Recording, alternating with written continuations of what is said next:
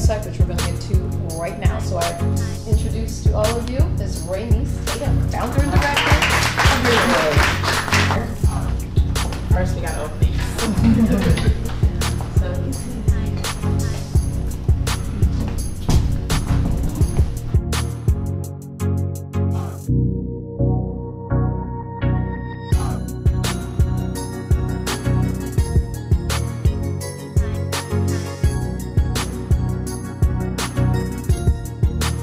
My goal at the end of this year is to have my own DreamAWig therapy card as volunteers, so I would need volunteers for that.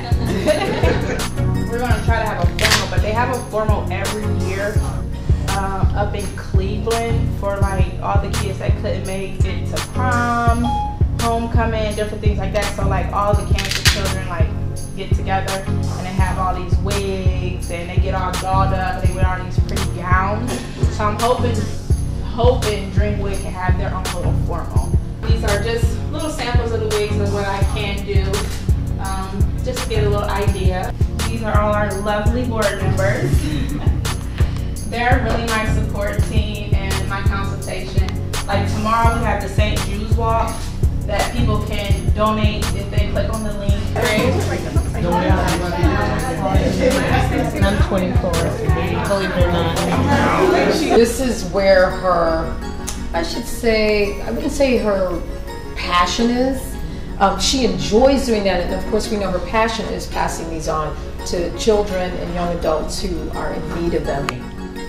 These little swatches on your table are 14 colors. Oh, DreamAWig.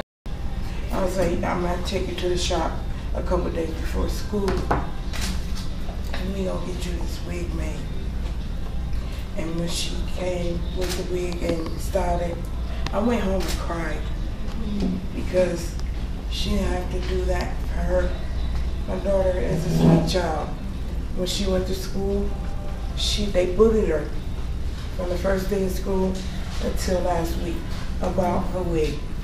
So she had to get up in front of, I said, you're gonna have to toughen up. You're gonna have to get in front of class and let them know. She said, God didn't make me like you guys. Yeah. He made me different. I am sick, and there's nothing I can do about it. Yeah. And next day she came in, she had all these letters on her desk. I think Rainice, I just keep God in my life, and she said, Mom, I don't care if I have hair. I'm still here.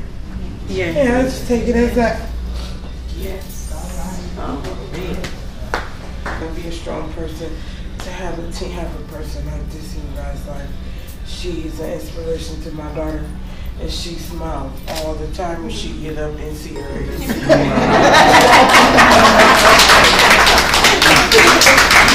What just really touched my heart, Miss Eugenia, is you encouraging your daughter to stand up in front of kids who are bullying her, but uneducated about the situation. Like right before I taught Rainice, they said that her illness that she has, it attacked her hair follicles, and she's never going to have hair again.